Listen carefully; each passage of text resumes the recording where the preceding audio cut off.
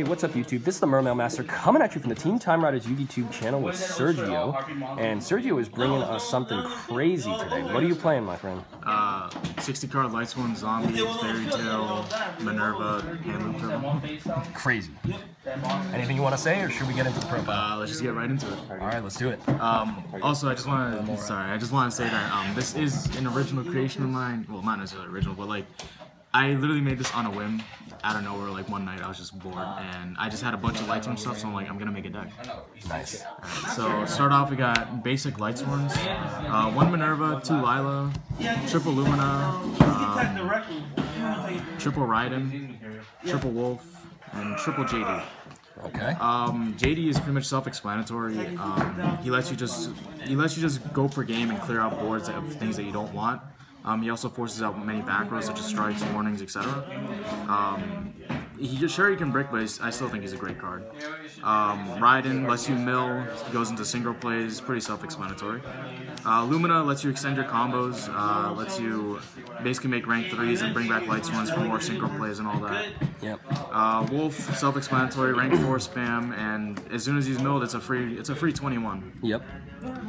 2 Lila, mostly just for spell and trap destruction, but I don't like playing 3. I think that 2 is perfectly fine. It helps with the numbers for JD. Yeah. And also, I rarely ever come to the chance where I actually have to destroy a spell or trap with this thing. Gotcha. She's just really good, mostly because 1700 attack and mills 3 if like she's the only dead card in my hand. Nice. Minerva is self-explanatory. Lets me mill 1 more.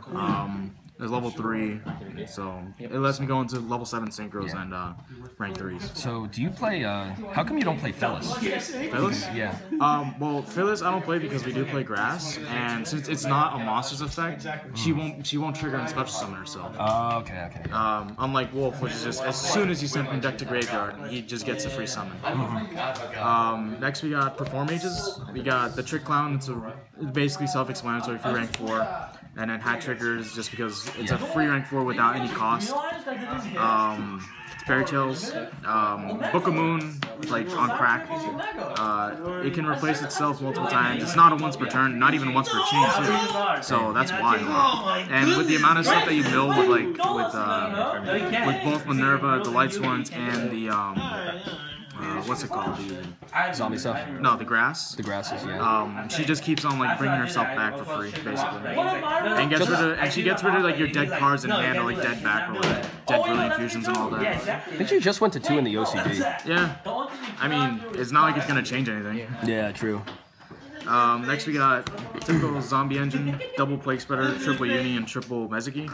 Mezuki self-explanatory, lets you continuously abuse himself to get resources back. Unizombie lets you go into higher synchros, and he also allows you to go into rank 4s as well. Basically, just great level manipulation, and gets rid of dead cards in hand. And plague spreader, I just like him at 2 because there are times when like you have like say like a dead wolf in hand or like a Minerva in hand, you can just put him back on top and he just summons himself. Synchro, and like as soon as you mill, like you get their effects, so it's free.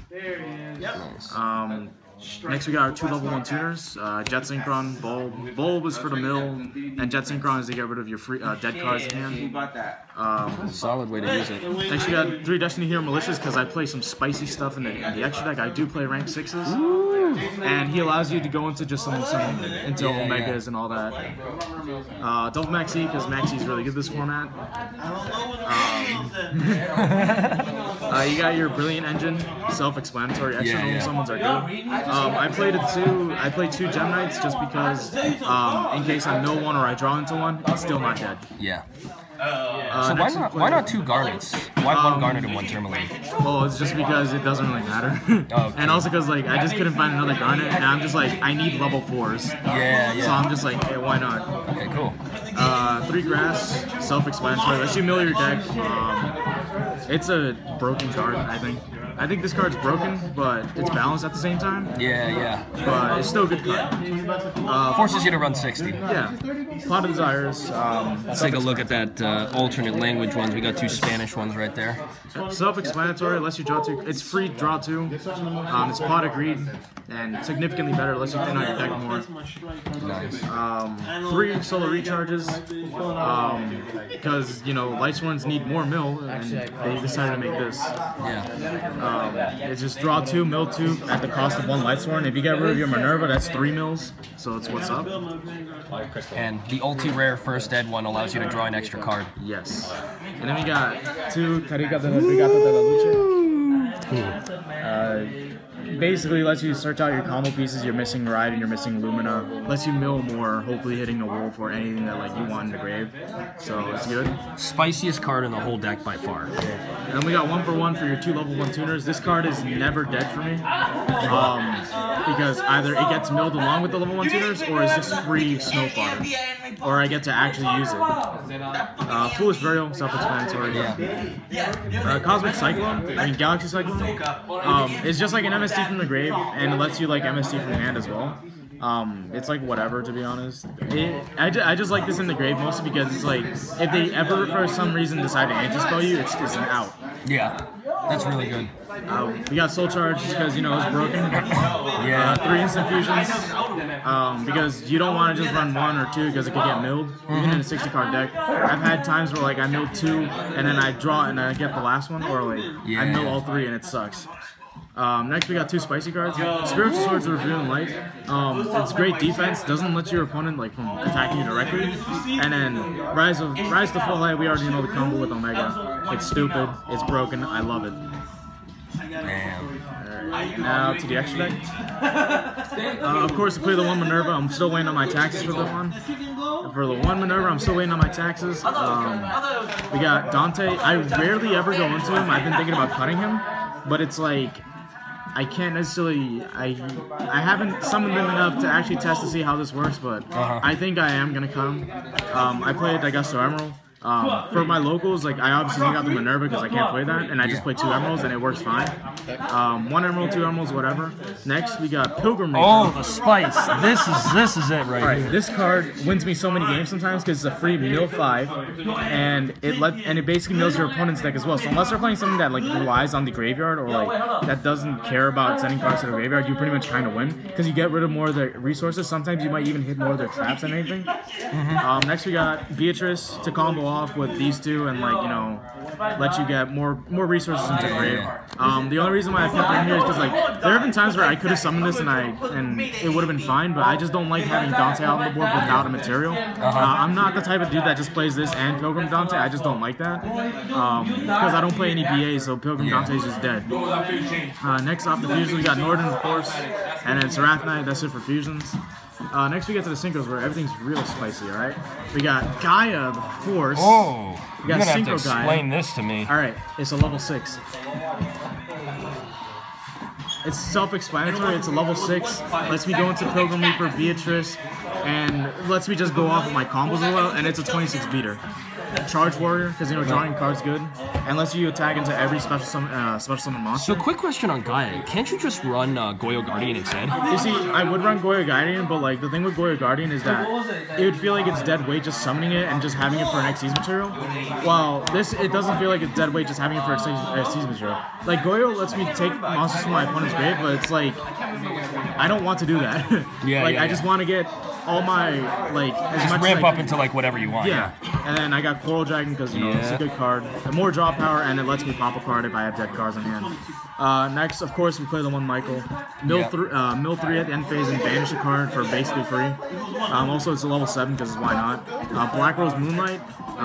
Self-explanatory. I love Black Rose, so I had to put this in. Yeah. I would have put in regular Black Rose, but I feel like this is better than regular Black Rose in this deck because it gets rid of problem cards. True. And allows me to like bounce back my Kaijus and just summon them again. Oh, that's And then we got 2 Omegas. And one of them's Portuguese, as you guys can see here. Sai Armisao Senhor Omega. Yep. So the reason why I play 2 Omegas, aside from the fact that I play zombies, is just that I can easily turbo out 2 Omegas in 1 turn, no problem. So, and with the amount of Kaijus running rampant around, so I can easily just like target one that they decide not to Kaiju and then just get rid of it, and then I'm safe for the turn. Nice, also allows me to bring back all my banished resources, cards that I banished off Desires, Mizuki, and Snow. And then lastly, Crystal Wing, because Crystal Wing is broken. Crystal Wing is Crystal Wing. And because there's so many ways to get into Crystal Wing in this deck, specifically with these guys and like the level 7s. Yeah. So he's actually not even that hard to get into. He's just a really good turn 1 card with the Omegas and the Minerva. Oh yeah, absolutely. And I guess side deck. Side deck options. I don't try to enforce it on anybody, but it's like this is what I choose based on my locals. I got Typhoons in case of like they played like some dumb shit like Vanities, anti-spells, which honestly enough, anti-spell doesn't hurt this deck that much as long as you get the mills, so it's whatever. Yeah. We got the Vanities Fiends in case they try to max see me, because this deck doesn't really rely on its normal summon that much. So it's like if they activate max see on Brilliant Fusion, I just summon Vanities Fiend and I just let it sit there. Next, I got the Kaiju and the Lava Golem. I like Humongous just because it's a level 20. It's a level 7. They can't really like go into rank 8s with it. It's just a good card in general. And Lava Golem just to get rid of like some nasty boards. At the cost of my normal summon, which again I said I don't care about my normal summon, I can just get rid of 2 cards for free. Next, we got Denkos against Paleozoics and back rows. This card comes in clutch so many times, and it's a light for Brilliant Fusion. And the odd chance that for some reason in Lightsworns you don't have any monsters in your deck to send, it's just a free Brilliant Fusion. Next, we got Board Wipes, Raigeki, Dark Hole, self-explanatory. We got Vanities because it's a good card. This card literally like never dies off unless it's on your turn, but even then it doesn't matter because usually you just have the Vanity set and then just go for a game afterwards. Nice. You got your dimensional barriers. It's self-explanatory. Stop Zeus. Stop like anything. And basically stop any extra deck heavy deck that you know what they're playing. And then 2 Ghost Ogres just because the Ghost Ogre is a good card. Solid. Yeah, that's all. That's all for the deck. Well, that looks awesome. Hopefully we'll see this in a tournament, I'm guessing. Any shout-outs you want to give? Shout-outs to my boy Danny and my boy Junior because they hit me up with these cards that I need and they're all like common. And shout-outs to eBay. Shout-outs to eBay because eBay gives me so much free shit. Like, I get everything here, like, I got this, like, dirt cheap off eBay, everything in this deck was dirt cheap off of eBay, so I'm like, it's lit. It's a good deck. Hopefully the next time we see it's going to be max rarity. Yeah, hopefully. Oh, yeah, there we go, boy. Dabbing. Alright, well, thank you so much for the deck profile, Sergio. If you guys like the video, please remember to rate, comment, and subscribe. And this has been the Mermail Master from the Team Time Riders YouTube channel, and we're signing out. Catch you guys next time. Peace.